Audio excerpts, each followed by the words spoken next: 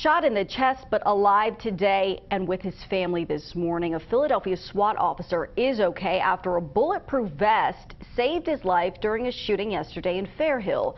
Eyewitness News reporter Alecia Reid is live at police headquarters for us this morning with the very latest. Alecia, good morning.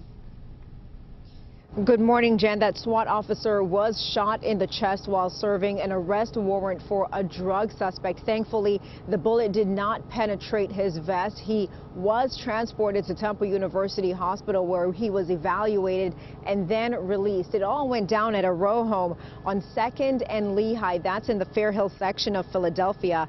The former convict who somehow got his hands on a weapon was wanted on a narcotics warrant. Police say the gun violence task force was approaching the third-floor apartment when he opened fire through the wall. The Fraternal Order of Police, Mayor Jim Kenney, and Police Commissioner Outlaw are calling on lawmakers to do more about gun reform. Senator Vincent Hughes tells Eyewitness News background checks are critical for people looking to purchase firearms. He says there's $6 billion in funding here in the state of Pennsylvania that can be put towards gun reform. Congressman Dwight Evans acknowledges there is a need for funding. He's proposing a bill that will add $1 billion in federal dollars to assist law enforcement in solving cases.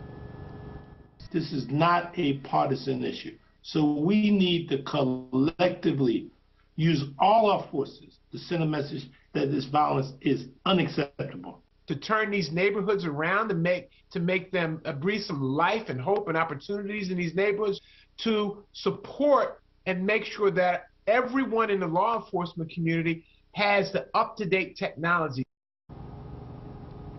Now, while lawmakers are working to get guns off the streets, thankfully that officer is with his family this morning. Meanwhile, that suspect was taken into custody.